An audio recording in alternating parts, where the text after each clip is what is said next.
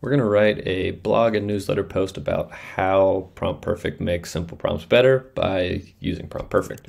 To use Prompt Perfect, if you have it enabled, start your prompt with perfect and then type whatever you want. I'm going to give it a lot of context and detail because I want it to be a good blog post. Now let's say concise blog post about how the Prompt Perfect plugin takes simple prompts and adds more context and detail. I'll share a few examples, give a one sentence breakdown on how they are improved, and include a concise intro and conclusion. Here are the examples. So the good thing about using Prompt Perfect is you don't need to overthink your prompt writing. By using Prompt Perfect, we'll take this prompt, send it to our plugin, and then return a more enhanced version.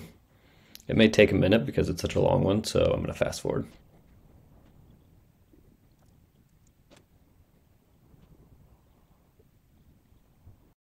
Great, so you can see it spit that out. If you want to see how the prompt was improved, you can click this drop down. It will give you a breakdown of the way that it is changed.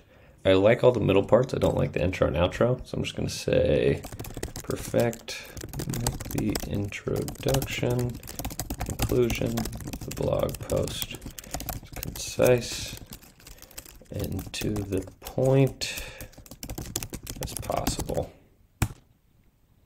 See here, we have a revised intro, revised conclusion. I'm going to add it to the meat we have up here, and we have ourselves a blog post. You can actually see the blog post / newsletter post. I'll link it here in the description. If you have questions about Prompt Perfect, hit our website or email us at heyo@promptperfect.com or XYZ.